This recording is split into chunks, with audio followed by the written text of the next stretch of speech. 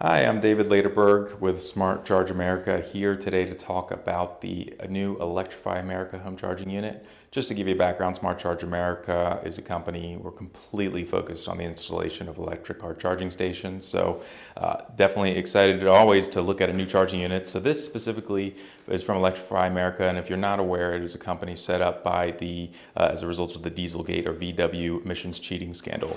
They're completely focused on basically the adoption of electric vehicles, specifically through charging, which includes a lot of public charging, but this is them first getting into home charging. So this unit comes in two boxes. One of the things that we noticed, it comes with a back docking unit. Neat.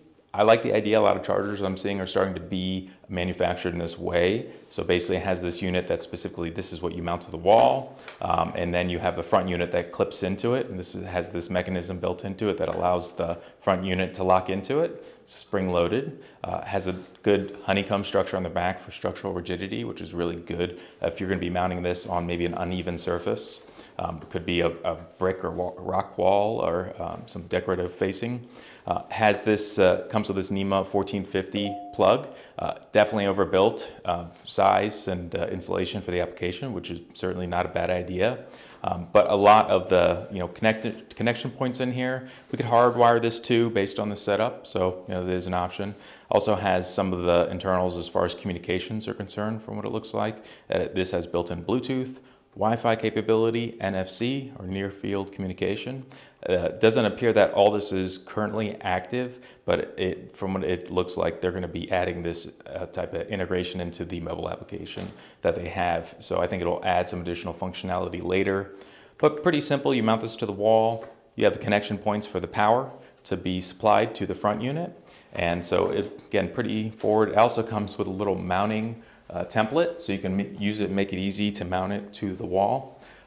This second box, I like. This is basically the main unit. Pretty nice. We got the need help, little documentation there, a little installation guide, user guide, and then we have the main unit, which one of the first things is just picking it up. Notice the thickness. So for anyone with perhaps a garage that has a little tight on the sides, you might want to think about that. It'll stick out a fair bit.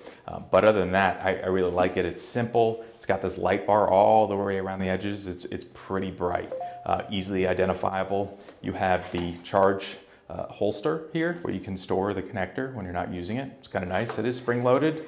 Not sure why they chose this. Maybe it is rated for outdoor, so maybe they didn't want anything getting inside.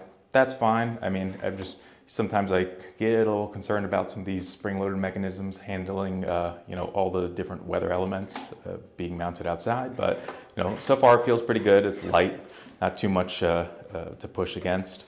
It has the connection points in back here. It also has some communication wire and also the points that actually get into the docking unit. Really good seal edge around the back. So I like to see that to keep any of the elements, moisture, any dampness inside, keep that out. This is definitely a good way to approach that. Other thing I noticed, this cable, it's got a really good stout connector. It's one of the things that get most abuse over time in our experience. But the cable as well, that's one of the things that tends to die. This is very much overbuilt. It's actually rated at 1,000 volts. That is unusual, unnecessary, but it definitely adds a lot more insulation. You'll see this is a lot thicker than the typical charger of this amperage. So not what I'd expect, but it's definitely overbuilt. There's nothing wrong with that. It's still very pliable, malleable. It's not too heavy. It's the right size wire inside. It's just kind of all the insulation around it makes it a lot thicker. But 25 feet long, definitely more than enough for majority of the mounting applications out there. So we actually got a chance to test environment and try it out. And so far, it's really easy and giving us good results. Thank you everyone for taking the time to check out our video today. Please subscribe to our channel where I'll have plenty of additional videos coming out in the future. And as always, check out our website as well. Thank you.